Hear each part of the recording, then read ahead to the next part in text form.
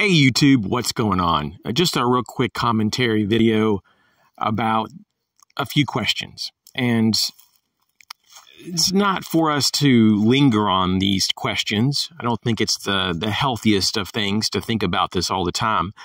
But from time to time, it is pretty good to kind of check in, if you will, with where you're at. Like how long, what is the time frame that you can last? Like how much adversity can you handle with your skills and knowledge, with your preparedness, your physical material support that you've, accumulated over time. So how long could you last? That's the real question for us personally. And there's another part of this, though, that's really important is that if your neighbors, if it's really obvious that your neighbors are not prepared on any level, then that's going to be a problem for you when they see, and of course you can make effort to be not around these people, but if they start to become aware that you're not struggling, that you're doing fine, but they're not, like you're the only person on the street, for example, that is not suffering, then people are going to start to ask questions, and they might come to your door and they might want to ask for things. They might want things. And at first you might be able to say no, but when they get to a certain point of desperation, they may want to take things by force. This is just the nature of humans, and this is what's happened all throughout history. So this is nothing new. But it's certainly a question to ask is how long could your neighbors last? So it's one thing about your own personal responsibility to take care of your family.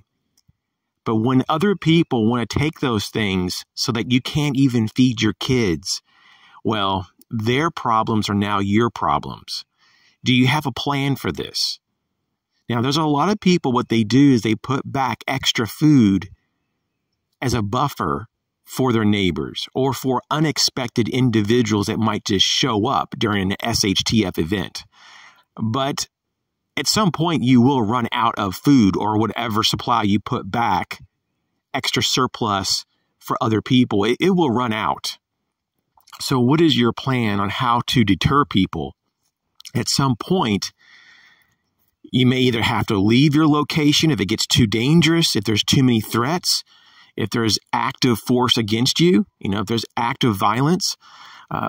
That's something that, you don't want to fool around with. If there are mobs of people that are actively trying to do you harm or even worse, because they know you have resources and they're so desperate, they will do whatever it takes to get those, you may have to leave. It's very undesirable, and it's something that you would have to really think this through. You wouldn't want to leave your home unless you really have no other option. But it's just one of many things to consider. And so this is more of posing some questions here more than me telling you what is going to work best for you, because we're all in different situations. Some of us live alone. Some of us have families. And so some of us are just a bit more flexible than others. Some of us have a lot more resources than others. And so it is something that we may not be able to fully know what our neighbors have, because there could be some closet preppers on your street and you would just never know it.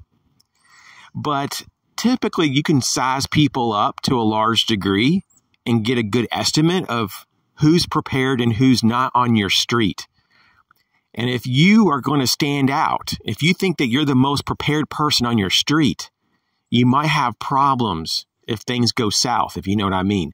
Now, where I live on my street, I pretty much have sized up everyone and got to know a lot of people too on my street. I pretty much have met everyone on my street, and there's a number of people on my street that I talk to on a regular basis. I don't talk to them every day or even every week, but typically at least once a month. And a lot of times it's something as simple as when I'm at the mailbox and they driving by, they stop and we'll chat for like 10, 20 minutes. Just something as simple as that. And that makes a big difference. So I would encourage you to kind of look around and become aware of what is going on in your neighborhood, especially your street. And what I've noticed is that there's a lot of prepared people on my street. There's a few that aren't, but more than half of the people have a pretty good capability to weather at least a few months of hardship.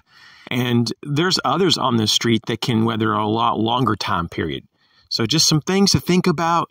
Thanks for your support. I'll talk to you later.